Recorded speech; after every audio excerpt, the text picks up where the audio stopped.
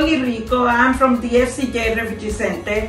Today is our traditional day, the first day year after the pandemic that we are doing the Ride for Refuge.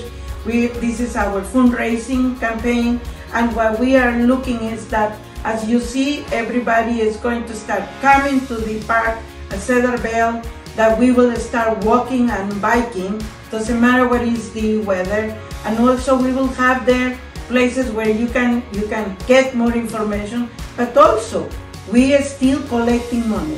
This is the moment that you can continue supporting our team, that they are sweating right now with their walking and biking either 50 kilometers, and we can get to the point that our goal is 20,000, but I'm challenging you, keep helping us and we can push our goal higher than that.